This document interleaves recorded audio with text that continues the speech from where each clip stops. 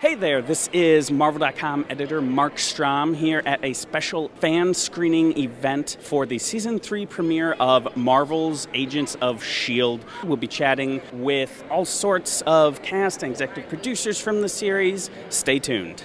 Heading into Season 3 now, what were going in some of the things that you set up as like, okay, these are the big themes or things that we want to explore in this season, or at least what you can say from the beginning?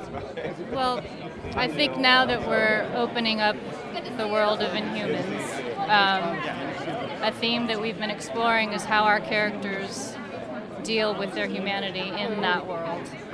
Yeah, Are You Inhuman is sort of our phrase for the year, our touchstone of that everyone is.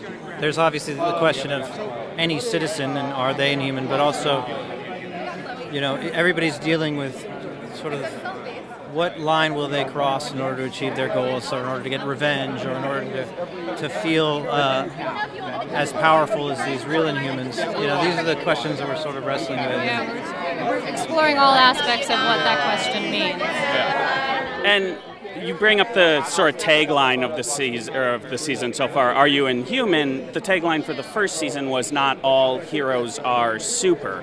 And of course in the first year and even into year 2, we didn't see very many people with powers. They were here, they were there, but now it seems like this really opens up the doors to more.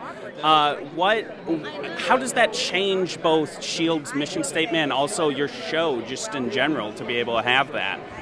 Well, I mean, I think that one of the things we're dealing with this year is that not all supers are heroes, and so S.H.I.E.L.D's mission is much clearer now.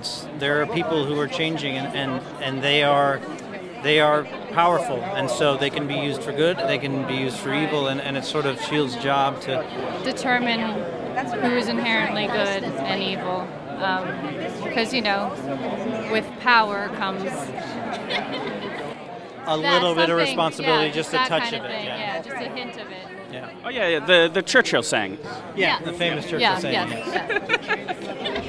You know, and going on that, I mean, how does having the powers sort of expand the types of stories you can tell, or the avenues you can go down? Well, we like that it's an easy way to explain why someone has powers. Right. We no longer have to have a meltdown at a power plant. Right. It's definitely a lot more fun, but at the same time, just story-wise and character-wise, we're always using the power as a metaphor for something. So that, you know, we just as far as opening up what emotionally people are feeling and having that be represented in melting something. And asking the question of what it's like to be different, and how do people react when something new comes into the world, and it allows us to explore those themes.